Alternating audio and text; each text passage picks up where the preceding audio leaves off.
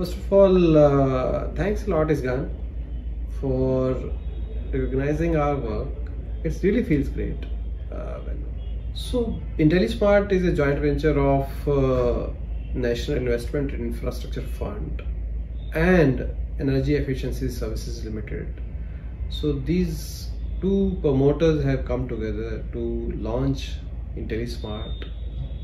Focus of IntelliSmart, or the core purpose of IntelliSmart, is to be the most preferred digital partner of utilities, and we are focused on digitalization at the grassroots level in the power distribution sector. So our project, which actually got this award, was very unique. As we understand, smart metering brings out lots of data, which is very precious treasure for distribution companies, and this data of consumption and consumer behavior in electricity is something which has not been either studied or seen that how it can add value when it comes to operations of distribution companies. What we have done is utilize the data and seen that what value-added services we can provide to distribution companies, be in terms of theft detection, be in terms of predictions of consumption, be in terms of how consumers consume at what time, and how this data can help in shaving the peaks and help them in doing better, or say more, controlling their own consumption. So this is a study to add to consumer empowerment by studying their own consumption of data. As these projects involve lots of data and data belongs to consumers, there are certainly privacy issues. Ultimately, owner of the data is distribution company. When it comes to utilizing data for creating value-added services, either for distribution company or for consumers, it is to be looked into. The data is held very, very strongly and safely.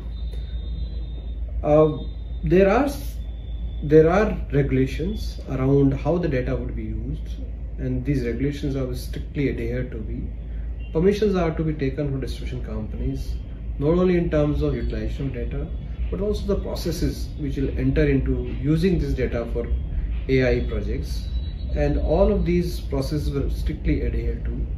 And we want to make it sure that such projects, whenever they are being undertaken, should be ensuring that data privacy is strictly managed. So as such, no barriers, but yes, there are concerns around how part. How do you use this data? What are the use cases? We have gone very systematically on this. We first did the desktop study of use cases which can be using this data to create value for distribution companies and consumer empowerment. We went through those use cases, we analyzed them, we actually discussed with distribution companies, sought their buying in on this. Once they were onboarded, we undertook these pilots, and we undertook these pilots with a very unique methodology. And methodology was, there should be benchmarks. There should be we should be knowing what is the level of those parameters currently performing those distribution companies, and then the same parameters can be studied once this program has been run. What is the improvement from the base level? So there was first base making and then the improvement seen. So that actually clearly gives data to the distribution companies on the extent of improvement which can be seen through these programs. So as I said, these are very new things for distribution companies. Not only there are issues around data, collection of data, handling of data, privacy around that, but also there are issues around skill set. We need a very deep skill set to really evaluate these areas and create value out of that.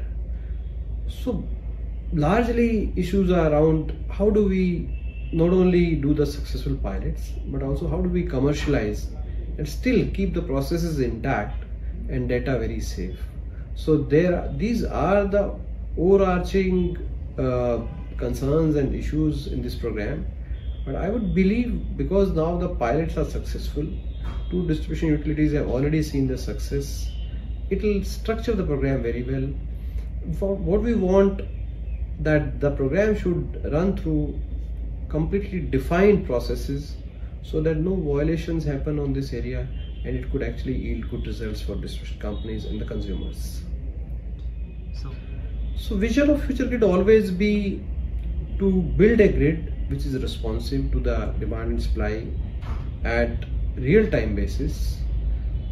The current gaps in terms of grid structure is that we don't have the control either on the demand side or the quantum of generation, and that makes the grid really not very responsive. These are the risks on the grid. Once we actually have tools like AI and ML based on the data which we discussed, I think it will enable the grid to be very responsive. And once we have a responsive grid, then actually lots of value-added services could be coming in the grid to make it even more smarter. You need certain organizations, certain platforms which foster and nurture the programs which may not be strictly commercial to start with. There'll be lots of uncertainty around some programs. There'll be lots of, I would say, fears or apprehensions about the programs. And such programs, before they get commercialized, need lots of support. And I would really be very thankful to such platforms like ISGAN, which promote these cultures of innovation and allow such pilots to come up and they get fostered before they get commercialized. I think such more contributions are required before we really commercialize such digital initiatives in the sector. Yes, there are many stakeholders of this kind of program. These stakeholders would be distribution companies, these would be governments, there will be partners, the technology partners, the innovation partners, and other sectoral participants which would be benefited out of this program and would like to contribute also.